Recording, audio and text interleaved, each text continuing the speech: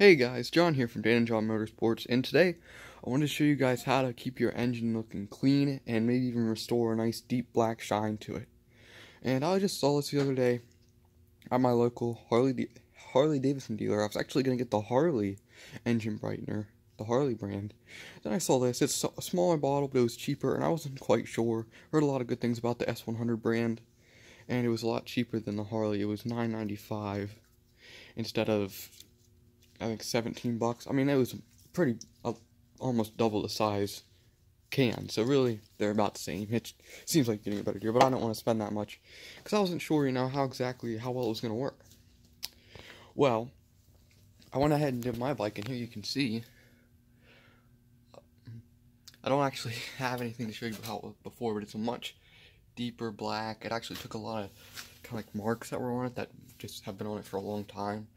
And you just spray it on and it instantly dissolves. You don't have to wipe it away or anything. Just spray, done. And at first I thought, because I did it on this one, and I thought, yeah, that's working alright. I guess I was kind of disappointed. I was like, I thought it would be better than that. Because it was like, it was like more of a gray than anything. I was like, well, that kind of sucks. And then I came over to this, now that's 2005 Sports. This is the 2012 Electric Line. I was like, wow, look how this one turned out. It looked like this yesterday even, which is when I did it.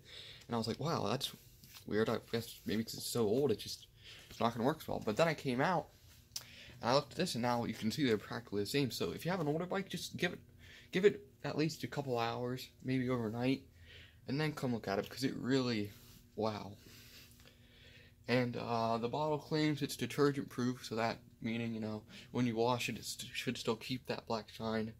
I'm sure it won't last, for a long time. You're going to have to reapply it. I'm not sure exactly probably after so many washes or after, being out, weather, all that. But I don't ride too much right now because it's getting cold out. It's December in the Midwest, so we have a lot of nice days where I still get out, but, now you can see in there. So go ahead and maybe try it out. I think I'm going to try the Harley one out next time after I'm done with this. See if it's any different. I doubt it because I don't see it getting much better than this. This is pretty good. So, alright, well, thank you guys for watching. Have a good day.